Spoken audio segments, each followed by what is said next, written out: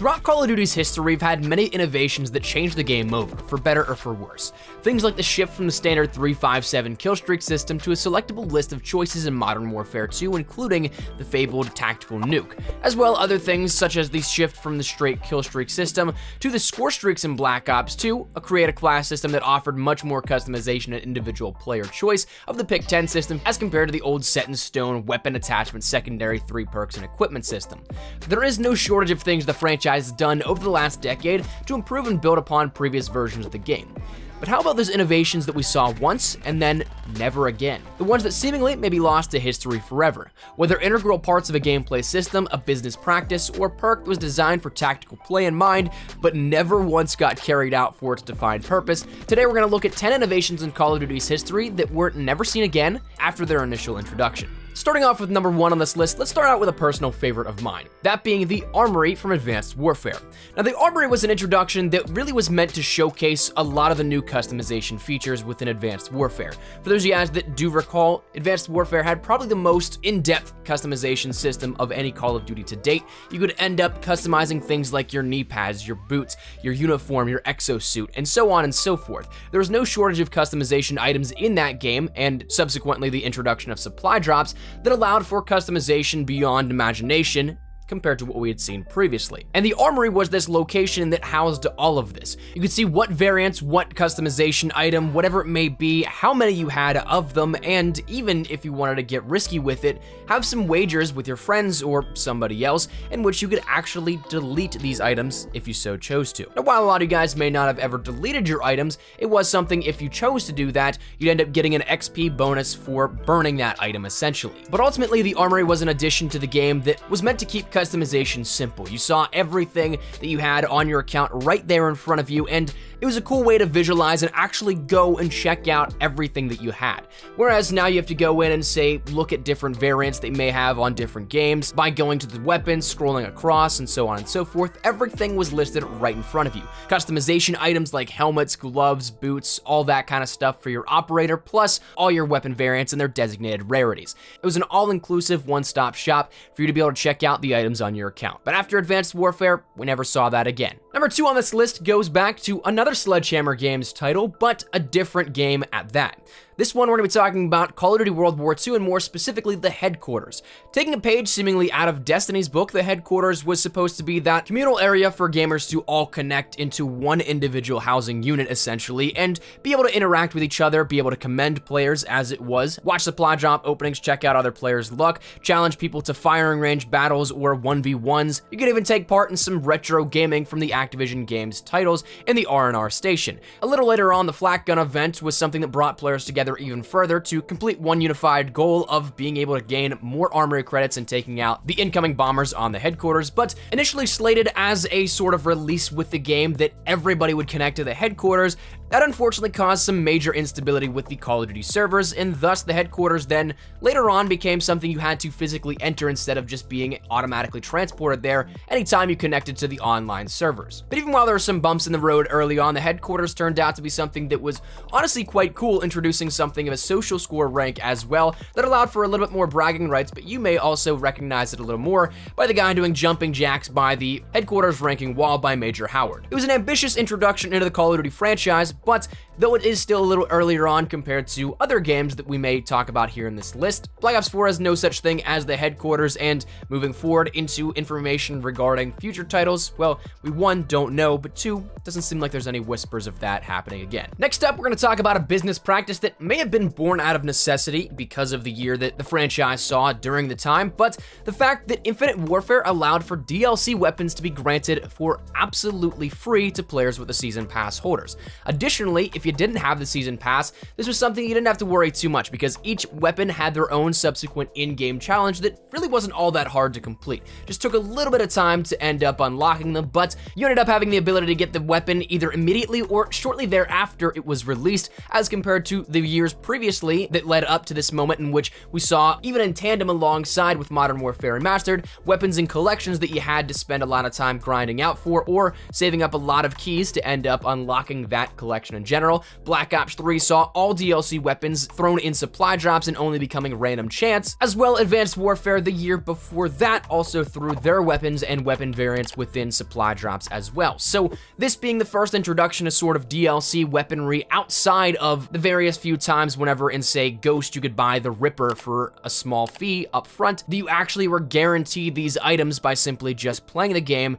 and if you paid for the season pass, getting it immediately. Whatever your thoughts on Infinite Warfare's core gameplay was, loved it or hate it, I think we can all agree that was a great way to deal with weapon DLC and post-launch content. Next up, we're flashing back to Modern Warfare 3, another Infinity Ward title, and we're gonna be talking about weapon proficiencies. Now, these included at the time kick, range, attachments, focus, melee, stability, impact, speed, damage, and breadth, with all of course having their own subsequent descriptions and their own weapons that they could end up being applied to. This feature tried to add a little more customization to the weapons and the create a class system that didn't utilize the pick 10 system, but would allow for a little bit more in terms of player individuality. Only one weapon proficiency could be used on a single weapon and was only available for the primary weapons. If you ended up having specialist bonus, you could end up getting a couple more of these added on whenever you got that bonus, but the interesting part also with this is that it was sort of a hybrid between attachments and perks, being only available for specific weapons, but also only being tethered to the player that used them. So if you had a specific weapon proficiency and you ended up getting killed, if somebody picked up the weapon that you had,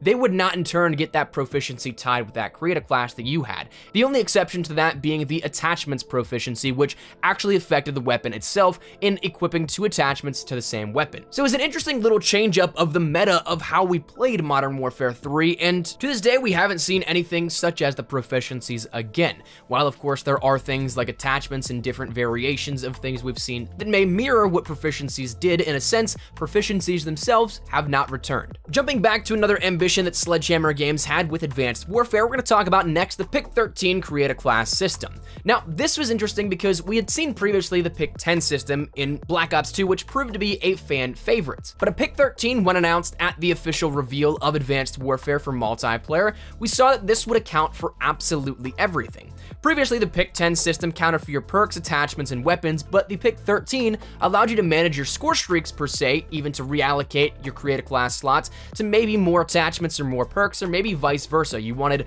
an absolute bare bones gameplay experience for your weaponry, but you wanted upwards of 4 score streak slots. You could do that. So Pick 13 offered a little bit more variability in how you could create your class within Advanced Warfare, and whether you consider this an absolute hit or you didn't really like it all that much, it was something that kind of challenged the conventional Pick 10 system that we had seen previously, but since then we haven't seen the Pick 13 return in any capacity. Next up, we're going to talk about one specific aspect of a really cool service that maybe met its untimely fate in 2014, that dealing with Call of Duty Elite. Now, Elite was a service that, again, tried to offer many things to players, but one interesting part that was rather unique to this and that we have yet to see since were exactly in the same case as what we saw with Elite was the way DLC was distributed during Modern Warfare 3's primary year. Now, DLC went exclusively through the Elite system, so therefore you had the ability to get things for free, or you could end up being a premium member in which you paid a little money, but you also got things earlier on. Elite dropped content packs, some larger than others, including things such as multiplayer maps, Spec Ops missions, and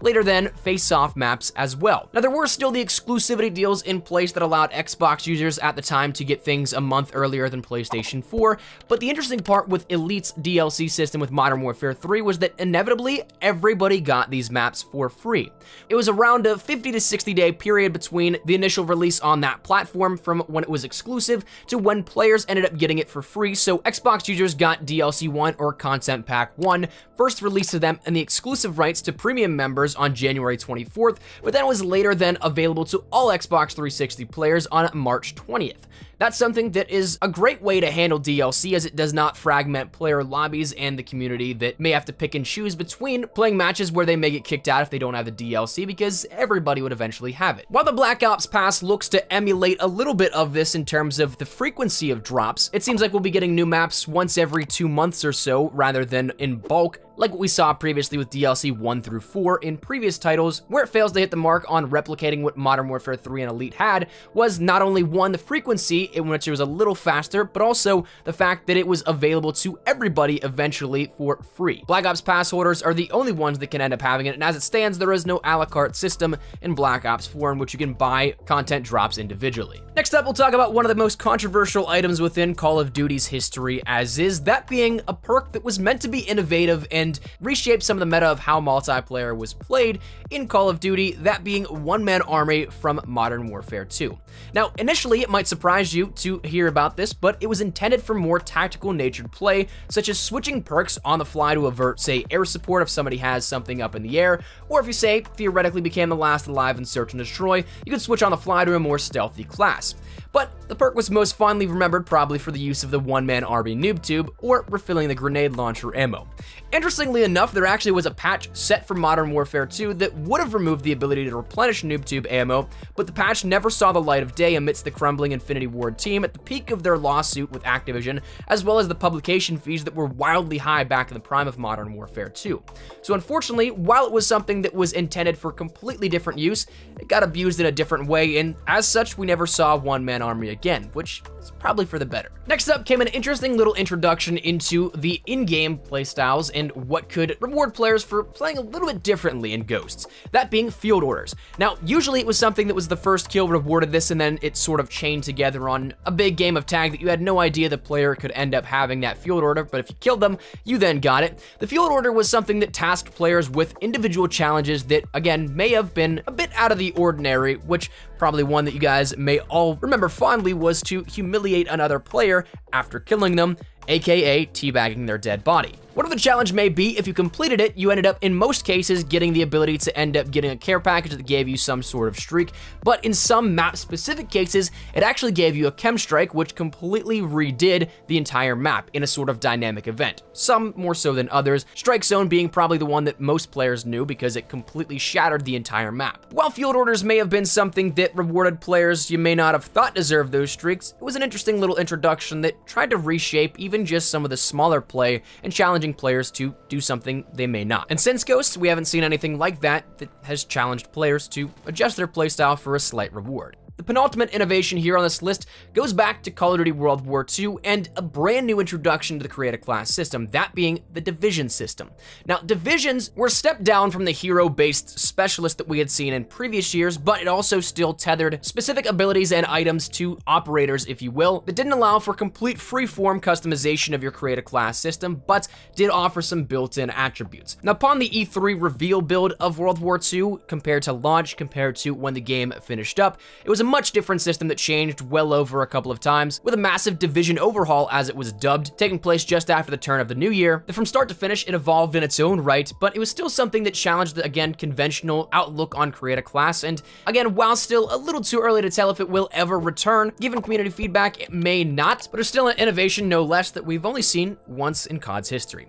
And the final thing we'll talk about goes back to Modern Warfare 3 once again, in which it was just an innovation in a way that players could end up taking on one another in what was dubbed face-off. You had the ability to face off in 1v1, 2v2s, or 3v3s with your friends or random strangers, in which you'd end up trying to play for that dub on smaller maps and even specific maps for face-off. Some I remember fondly, and they were a ton of fun to play, but unfortunately, we haven't seen them reintroduced in Call of Duty in any capacity. While we have had Team TAC, in which it replicates a 3v3 nature in multiple Call of Duties, face-off making it a little bit more personal with the 1v1 and 2v2s in addition to that 3v3 game mode was something of a lot of fun that I'm sure if you played in the prime of Modern Warfare 3, you remember fondly. That said, that's where we're going to wrap it up with the 10 innovations to Call of Duty that we have yet to see again return in any capacity. And that said, is there anything that in this list you maybe remember fondly and wish would come back? Is there anything I may have missed that you'd like to add to it? Whatever it is, let me know your thoughts in the comments down below, but hopefully you enjoyed the video. If you did,